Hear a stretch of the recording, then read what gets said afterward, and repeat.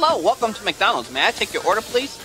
Okay, we know McD's isn't serving up kale burgers or the like. We know what we're getting into when we order a Big Mac. But here are 10 McDonald's items you should never order under any circumstances. The Shamrock Shake. AKA The Rock, AKA La Rocca. It's understood that the green goodness of a Shamrock Shake won't be as healthy as a green goddess salad, but this neon beverage is a particularly severe offender. McD's first introduced the Shamrock Shake back in 1970. After 3 years of playing with the combinations, it transitioned into the now familiar vanilla shake with green food coloring and added the now famous touch of mint flavor to match that incredible Hulk-colored aesthetic. Over the years, McDonald's used more than one cartoonish green character to push sales of the shake, like Grimace's Irish relative Uncle O'Grimacy in the 1980s, or the tie-in with the 2007 movie Shrek the Third, called the Minty Mud Bath Shake, that piggybacked on the original mint taste and added a chocolate twist. Who is that tasty snack? There have been other variations besides the promo with everyone's favorite ogre, like the 1980 Shamrock Sundae, which featured shamrock syrup instead of the traditional caramel, fudge, or strawberry sauces. Or the 2017 Shamrock line of beverages that put that famous minty blast in everything, from a Shamrock Mocha to a Shamrock Hot Chocolate and a Shamrock Chocolate Chip Frappe. Here's your hot chocolate, Blue. Today, the OG Shamrock Shake makes its return every February and March and continues to be a big seller at locations across the country. It even gets a seasonal run in its namesake country of Ireland. However, its massive popularity conveniently overshadows its massive calorie count. Even with the luck of the Irish, you'll need a calculator to add up all the nutrition facts listed for this emerald dessert. The 16-ounce medium Shamrock Shake packs almost 3.5 ounces of sugar. That's like half a cup of sugar in a single sitting. On top of that, the 680 total calories will pack more punch than a pot of gold at the end of the rainbow. At least since it's only sold 2 months a year, we get a break from this seasonal sugar snack, whether we want one or not. Hotcakes in any combination. We'll take hotcakes and sausage. Sorry, sir, we stopped serving breakfast. They say breakfast is the most important meal of the day, but it's important to avoid this one to keep your cholesterol down. McDonald's hotcakes come in a variety of breakfast combinations with different sides, but the biggest criminal for carbs, calories, and cholesterol is the Big Breakfast with Hotcakes. This morning monstrosity consists of 3 hotcakes, scrambled eggs, a biscuit, hash browns, and a sausage patty, and comes with syrup and whipped salted butter in addition to the clarified butter and salted butter used in the assembly of the whole thing. So can I have the syrup now? It comes in at 1,340 calories, which is enough to fill the recommended daily intake for all 3 meals of the day. It also exceeds the recommended daily intake for saturated fats. In the face of all that, it makes sense to simplify the meal, but that isn't much help either. An order of hotcakes with a sausage patty on the side comes in just shy of 800 calories in its own right. The sausage patty itself consists of 25 ounces of sodium,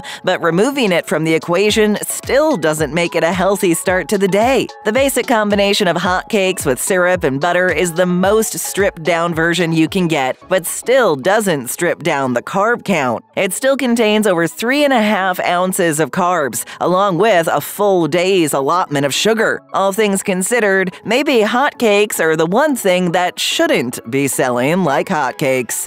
The McFlurry. I believe scooping ice cream with an ungloved trunk is a Class 3 health code violation.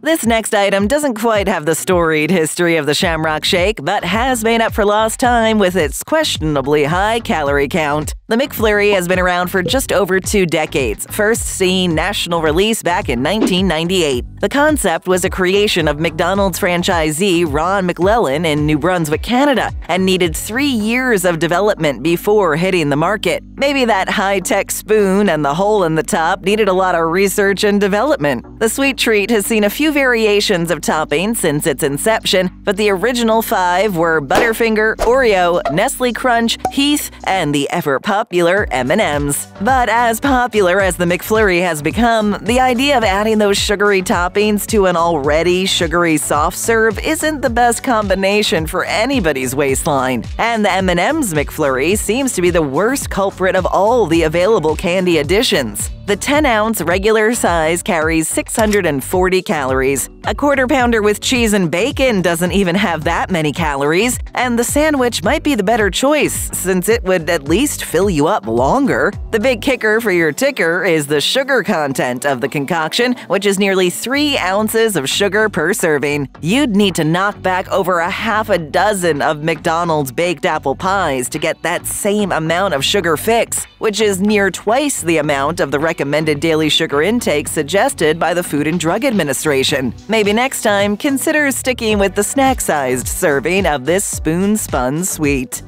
New to BabbleTop? Then how about hitting that subscribe button? Thanks. Now more McD's. Sausage breakfast sandwiches. Not bad. Matter of fact, it's the best burger I've had in years.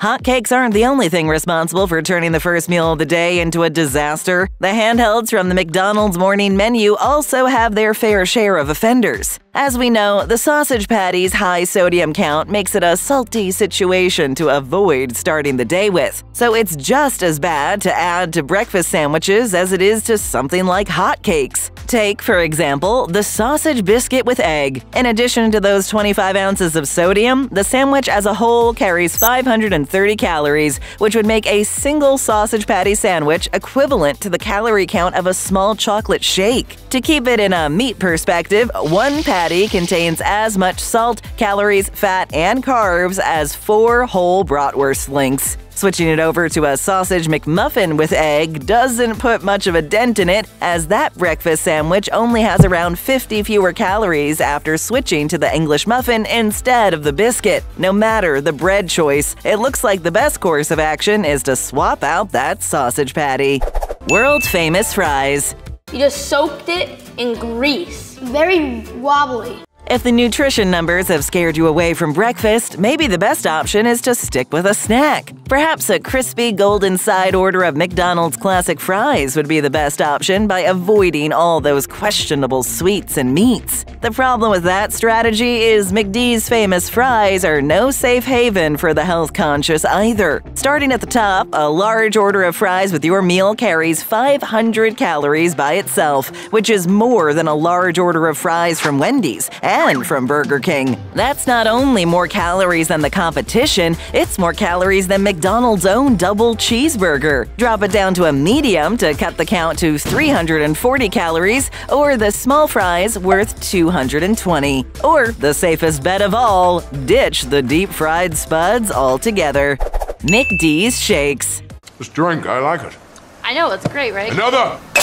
Well-known ice cream treats like the McFlurry and the Shamrock Shake aren't the only dessert item that would get double takes from a dietitian. In fact, the original McDonald's dessert is right up there with them – shakes. And no, that's not shorthand for milkshakes, it's their technical and official title. This is due to a system of dairy regulations that started in 1924 called the Pasteurized Milk Ordinance, and it regulates milk and milk products all across the United States. However, some states haven't adopted the system and have some pretty tricky definitions of what constitutes a milk product. I see you're drinking 1%. Is that because you think you're fat? So depending on where you are, state dairy laws will play a hand in what is or isn't classified as dairy. Everything from sour cream to sherbet to frozen yogurt may or may not go by their traditional names. So to simplify things, McDonald's just drops the milk name entirely. But even if there's still technically milk-based reduced fat soft serve in a non-milkshake, it doesn't make it any less of a strain on your digestive system. A large chocolate shake carries 4 ounces of sugar and 830 calories. And cutting back to the small isn't much better. A small chocolate shake still packs 520 calories, which is nearly twice as many calories as a double cheeseburger has, and nearly as much sugar as a half dozen Dunkin' Donuts. To put that all in perspective, a small Frosty at Wendy's only carries 340 calories, and a small Slurpee at 7-Eleven only 100. The best option if you're starving for a shake is to stick with vanilla. A small size has about 40 fewer calories than chocolate and half an ounce less sugar. Either way, you'll really have to shake it at the gym to work it off. The Bacon, Egg, and Cheese McGriddle. They get it from smugglers.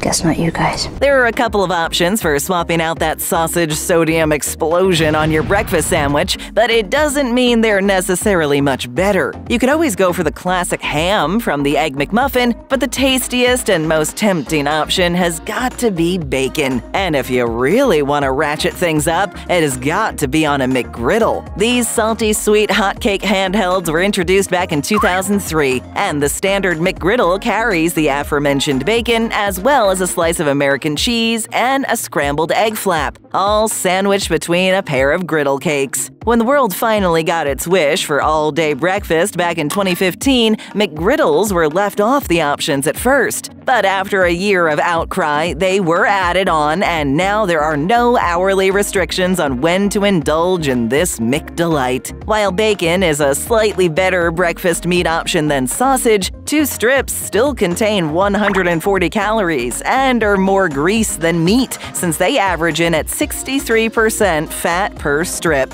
All told, a Bacon, Egg, and Cheese McGriddle carries 430 calories and 25 ounces of sodium and isn't the best way to jumpstart your day. McCafe Frappes.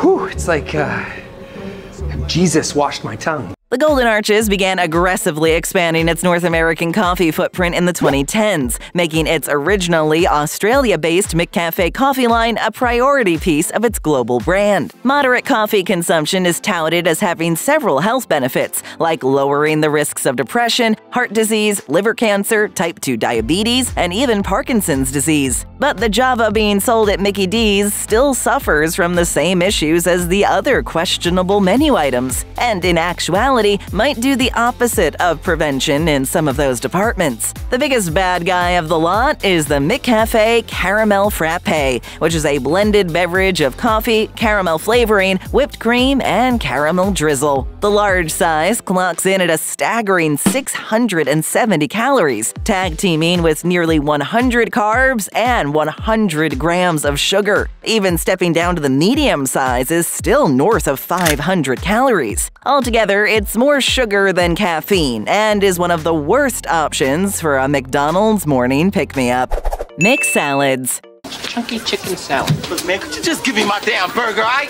McDonald's first placed salads on their menu back in 1987, perhaps to ease the guilty conscience of everything else they sell. While vegetables might not be the first thing customers think of at a burger joint, these particular salads didn't stray far from their meaty brethren when it comes to the health department. Because they were paired with crispy or grilled chicken and a salt-packed dressing, the green goodness drowned in the usual McDonald's fare. Most of the salads served over the 3 decades since they debuted approached or surpassed the 500-calorie mark and included half of the daily recommended sodium count. In an ironic twist, customers also felt inclined to cheat with side dishes after eating a quote-unquote healthier option and would pair the salad with a soda or dessert, unknowingly making things even worse. The good news about all this? McDonald's finally realized nobody goes there to eat a salad, and as of June 2022, officially discontinued their salad line.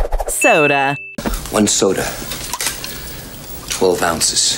50 cents! One thing you'll never see discontinued at the Golden Arches is the icy cool carbonated drinks you wash everything down with. Coca-Cola and McDonald's have held close ties since 1955, teaming up to dominate the fast food scene through their classic combination of hot burgers and cool beverages. But any other drink might be better than a soda because that sugary sweetness carries a scary side. Even moderate soda consumption has been shown to cause chronic health issues, starting with obesity and diabetes, and working up to high blood pressure, heart disease, and high cholesterol. A large fountain soda rings in at 290 calories and 28 grams of carbs. So whether it's an ice-cold Coke or that fountain Sprite that just hits different, avoid it and try hitting up an ice water to cool that calorie count. Check out more great videos. Just tap or click, hit that subscribe button, and ring that notification bell.